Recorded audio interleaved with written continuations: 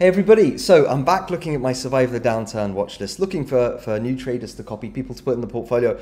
And really, a lot of people have been suggesting this guy, HAMBEAR. Now, I originally added him to the Survive the Downturn watch list just because of his stats. I haven't looked at him at all, I haven't analysed him, but look, over 1 month, 6.88, over 3 months, 7.87, over 6 months, 41.81. So that's how he made it onto my list. But you know, a lot of you have sort of suggested, have a look at this guy, so I'm going to kind of do that now. So HAMBEAR, he's red, so second level up on the Popular Investor Program. And what is he? He's not actually personally manually trading. If we go over here, I'm a senior lecturer and researcher in a university from Singapore. I received my Bachelor of Engineering, I think that is, and PhD degree in multi-objective optimization via stochastic simulation. What he's done is he's made a trading algorithm. He's programmed an algorithm to trade for him, and he's trialing that out and seeing, can I make passive money? Can I put this bot to work and it can just make money for me, which would be awesome, wouldn't it? He says, I'm neither a professional fund manager nor a professional trader, but I was the developer of 2 simulation-based optimization algorithms, MoCompass and GoPolars. On Etoro, I'm experimenting my simulation-based optimization methodologies on finding the best trading strategies in the Forex market. So that's what he's doing. He's made this thing, he's trying it out on Etoro in the Forex markets, seeing if it works. How amazing would that be if you could just make a program, write it, and let it interact with the markets and it makes you money? I mean, that's an amazing goal. With the historical data I collected, simulation models I built, and search algorithms I wrote, I believe I'm able to make rational trading decisions for long-term gains. Sounds nice. I'm running my computer programs every weekend based on the latest data collected from the market before putting up the orders for the subsequent week and optimized trading decisions, including entering price, stop profit, and stop loss positions. There is 0 manual intervention in the execution of my trading decisions. So once a week, gets the orders ready, decides what it wants to do, puts those orders in for the week, and he just leaves it. He's not intervening at all manually. Oh, maybe I should get rid of this. Maybe I should change that. He's really, I think, from what he says, trying to let this program, see if it actually works for him, and set everything, you know, when you enter the trade, the stop profit, the stop loss, all of it. So how's he been doing? Let's quickly go over to his stats. Now, it shows him doing very well this year, 39.71. That's a huge return for the year. The year before, though, 1.16%. We've got 11 months of trading data last year and only 1, 2, 3, 4, 5, 6, 7, 8 from this year. So we've got a year and 7 months in all, which isn't much trading data.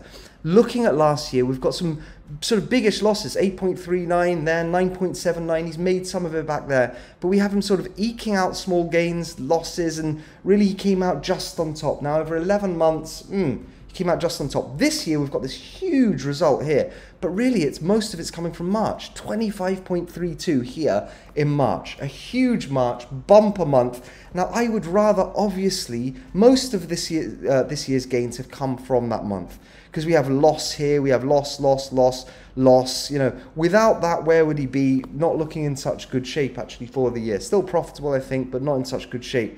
I would obviously rather see something which is more reliable, something which looks like it's repeatable. Smaller gains, smaller losses, but mostly gains leading to a nice win. That's what I'd rather see, is sort of a general slow, steady green leading to a nice number. When I see 25.32 for March, coupled with the fact that he only just beat 0 last year, I don't know. I mean, amazing that this algorithm can do it, right? I don't mean to take that away. I couldn't do it at all. But still, as statistics, I'm worried about that being, you know, I don't really trust this number because it's mostly coming from 1 month. Some people have asked in his feed, you know, comments by copyists saying there's a reverse trend on certain Forex pair compared to what I'm doing. So people are writing in that the trend's going this way. Why aren't you buying? And he's selling, you know, and they're asking why. My strategy is to ignore the quote market trend for a single Forex pair, but purely look at historical experience of using the market information. Independently choose whichever policy that led to a larger profit in the past. Anyway, as I mentioned, I am not a professional investor, but a lecturer teaching system engineering and a researcher working on stochastic and simulation optimization.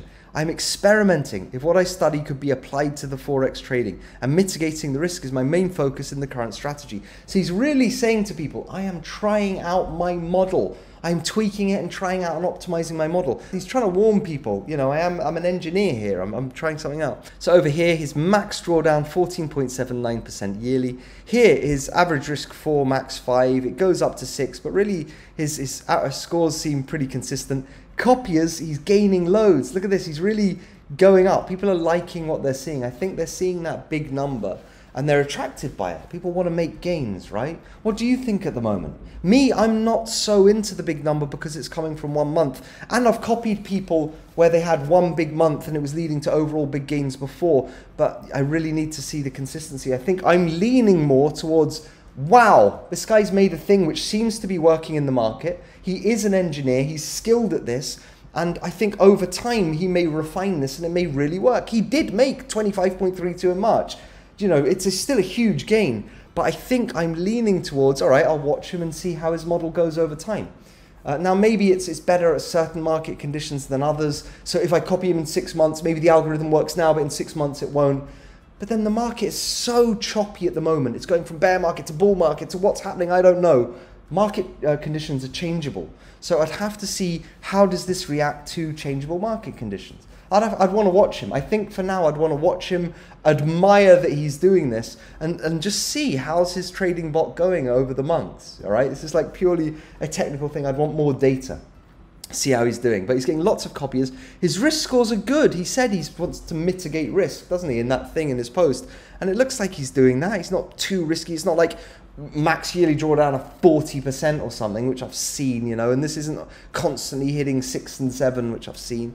So 279 trades. Now, this is strange, okay, and it sort of speaks to, I think, the fact that he's using a bot, because it's quite strange. 58% profitable, so he's, as he said, he's winning slightly more than he's losing. Average profit 34%, average loss 36%.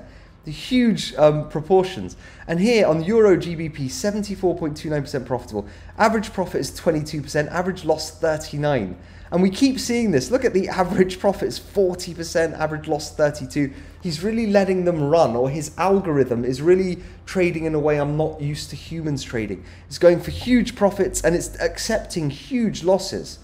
So it's probably setting the stop losses around 40% on each, because look, I don't know, it's an algorithm, all right? It doesn't look like a human trading, not to me, I don't normally see that. 4.98 trades per week, 2 weeks average holding time, active since then. Yeah, I don't think I'd copy open trades with him. I think it's up to you. I mean, I'd have to look into it more. At the moment, I don't think I'm gonna copy him. I'm gonna go to his chart.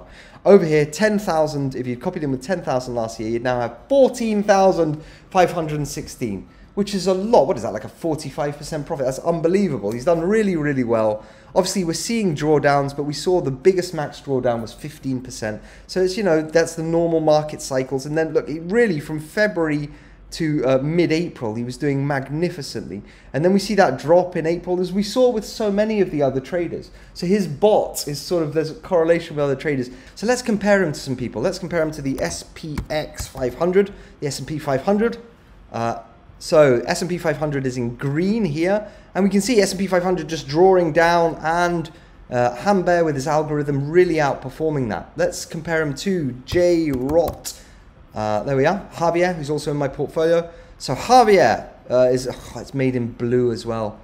So J-Rotland actually, HAMBEAR is actually beating the algorithm, and really nice steps up. You see the steps up on HAMBEAR's, boom, boom, boom. Very sort of more consistent.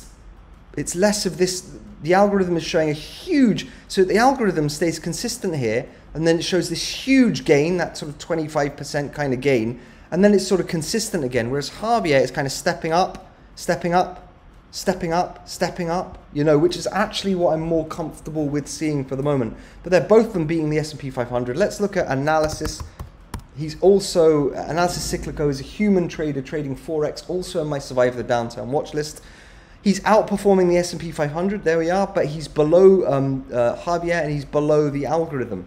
What do you think? Would you copy this guy?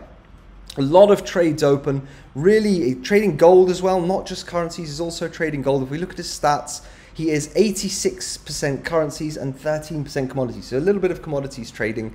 At the moment, I think I would wait and watch for more data and just watch, you know, really keenly to see how well he does. What an idea. There he is, Haobin Lee, there with his name tag, looking like a PhD and an engineer. I hope he continues to do well. I'll keep my eye on it. When I first found Etoro, what I was doing is I was watching lots of documentaries about people who were using algorithms to trade on the high frequency markets. And I thought, that's amazing that people can program it and with that skill and then sort of tie their program into the markets and let it trade for them and just sort of make money. I thought that's amazing. That's how I found Etoro, because it was kind of the next best thing to let other people use their skill and trade for you. But we'll see. I'll watch Haobin Lee. I'll keep my eye on him, keep him on a watch list. At the moment, I won't copy him, but that's not financial advice. He might be amazing. What do I know? I'm an amateur. So anyhow, thanks for the suggestion. I'd already got him on there. What would you do? Please write in the comments. Let me know what I've missed about him, if I've missed something that is really, really interesting or frightening or whatever. Anyhow, we'll get on to the next one in the next video. Hope you're doing well, and I hope you're picking good people or trading well yourself. See you.